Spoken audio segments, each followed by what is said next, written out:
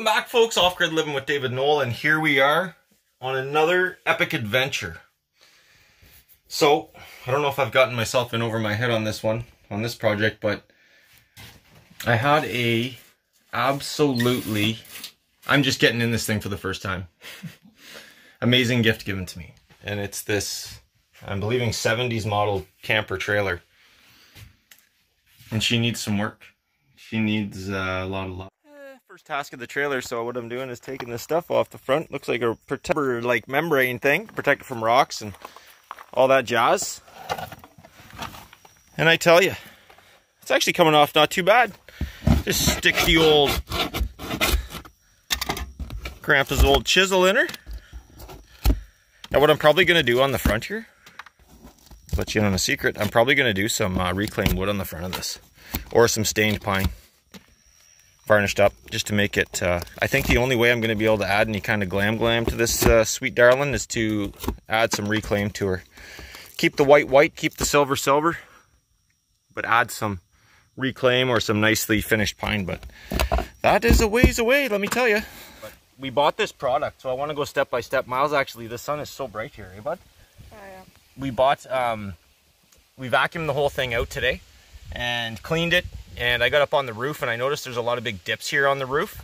So what we're doing is, see all the ridges? So there was water sitting in those ridges. But I'll probably build a roof on this, like on mine. But here, we're gonna probably, we're gonna do this plastic coat stuff. So check this out. There's actually a can over there. It's called Plast, P-L-A-S-T coat. It's pretty good stuff. It goes on like paint. So what I'm going to do is the whole top, they've siliconed a lot. They've siliconed, well, a lot of the camper. And I'm going to go on every seam with this stuff. It's supposed to be nice tomorrow, finally. We haven't had a lot of nice weather. But as you can tell, I'm going over all the old tire that they did. And, sorry for that.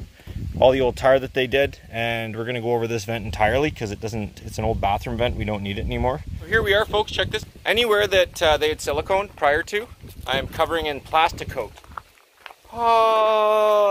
Plastic coat. Rubber roof coating, which is also good for metal, wood, cement, plastic. Pretty awesome. So anyway, yeah, that's what I'm doing. I'm giving her a really good once over. It's supposed to be some rain rocking in here tomorrow or tonight. So I got to get this on. There's grass growing on this window shield. I'm gonna plastic coat it. I'm gonna plastic coat up here where the old silicone was, and I've plastic coated all the way around the top, like yay, and the back. Took the old taillights off her. Mind you, I still have a lot of siliconing to do, but you can tell, plastic coat around the lights, old lights off. Ground down the things there, the rim and the bumper. She's ready for a bit of paint. Plastic coat. Goes on really awesome. This stuff's been in the sun a bit too long, but hey, I'm using her at 150 bucks a gallon. I am gonna use it. So there we have it. I'm ready to doll this little darling up here. Fix up the front. This thing will then be rain ready. We gotta go to Grandma's for pizza.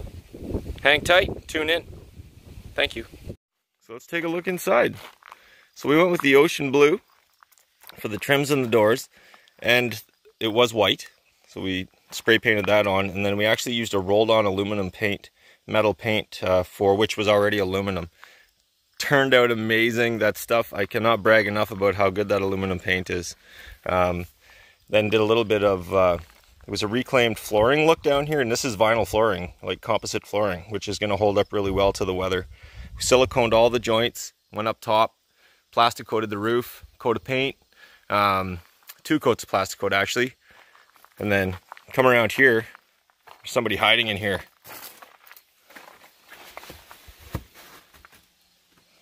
This is how we relax out here on the homestead. This kid is tuckered, let me tell you.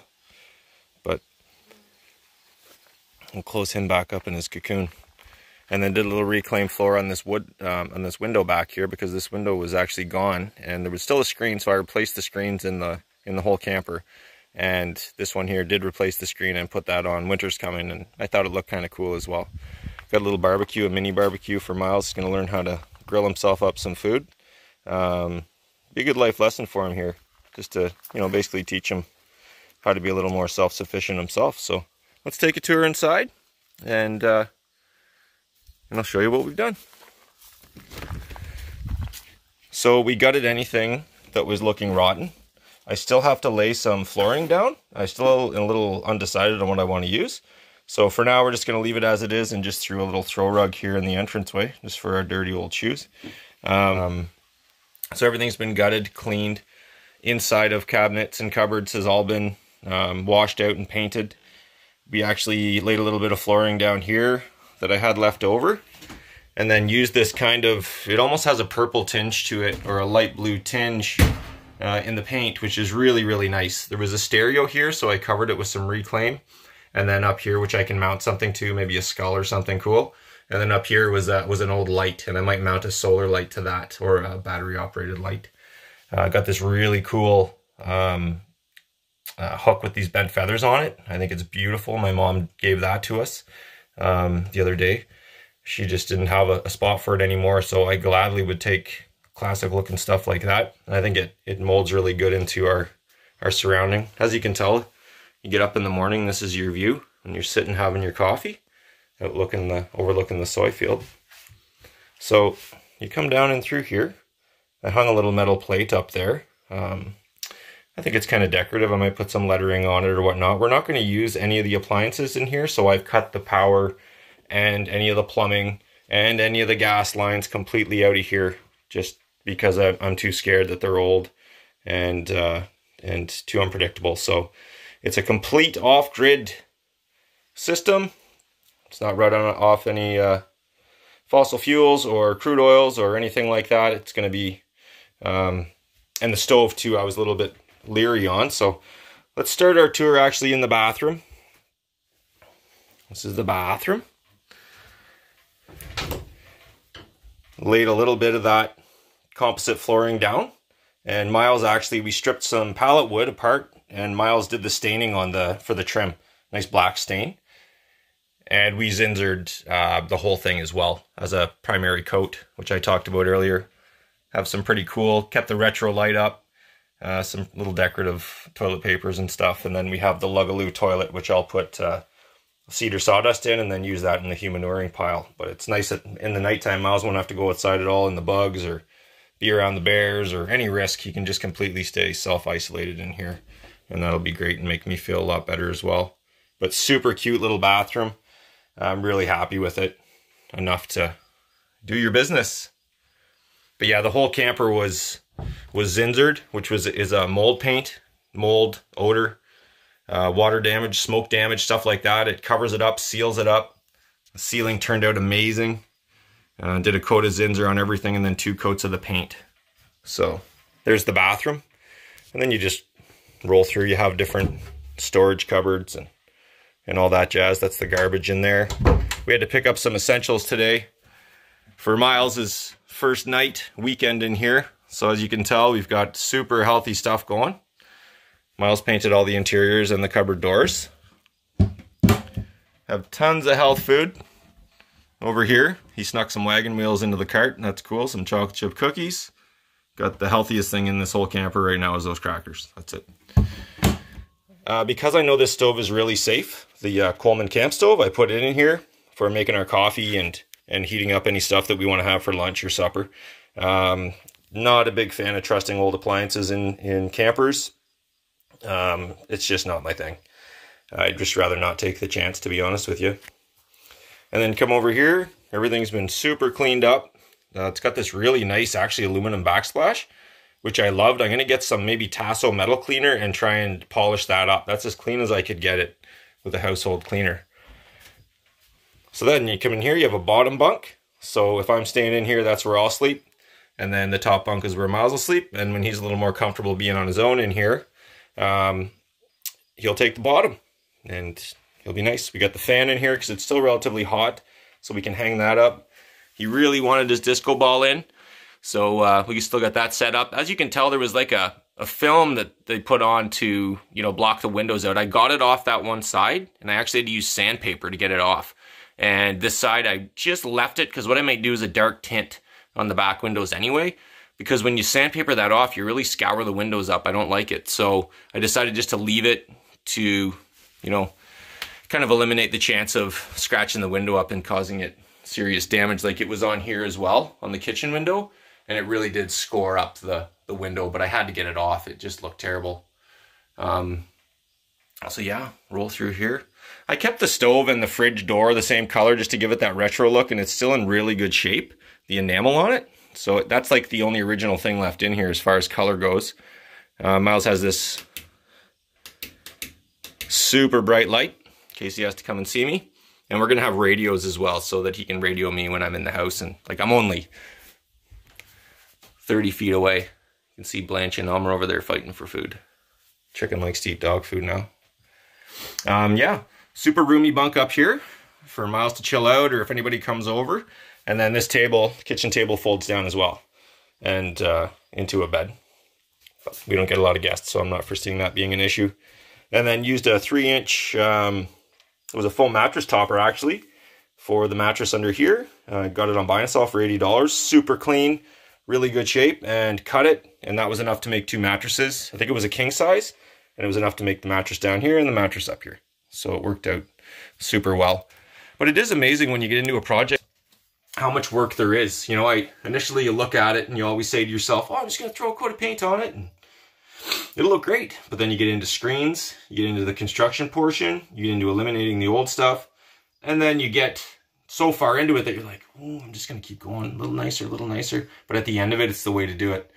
I mean, you can scrimp on it and do whatever. And this only cost, like this build, I got the paint. The paint was like a recycled paint.